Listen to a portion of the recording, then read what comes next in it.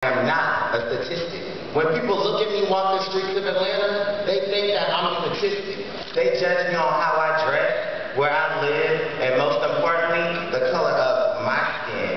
While growing up, numerous of individuals, including my own father, told me that I would grow up to be a nigga.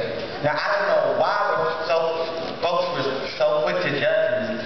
I can't even give people the opportunity to let them know that my name is Wesley. Let me take the time out and spell it for you all, because some folks just don't know how to spell my name correctly. It's W-E-S-L-E-Y. This will always be my name, even to the day that I die. When I ask people and tell them, let them know which high school I graduated from, I tell them Druid Hills High School. But as a result, they just want to stop and stare and look at me in awe, all while standing still. Obviously, they must think I graduated with a 2.3 GPA, but that's not the case. I graduated on May 22nd from Druid Hills High School and received an Honors and Distinction Diploma, and that required a 3.5 or higher GPA. I was in Class BP. I was prom king.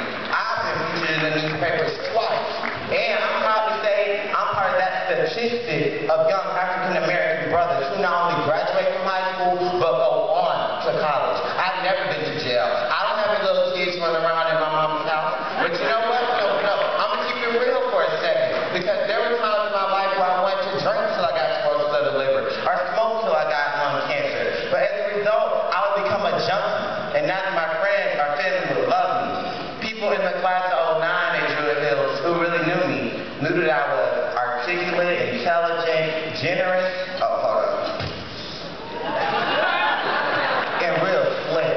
And that just thought by coming to the podium today and letting everybody in this room know that Wesley Clark is not a statistic.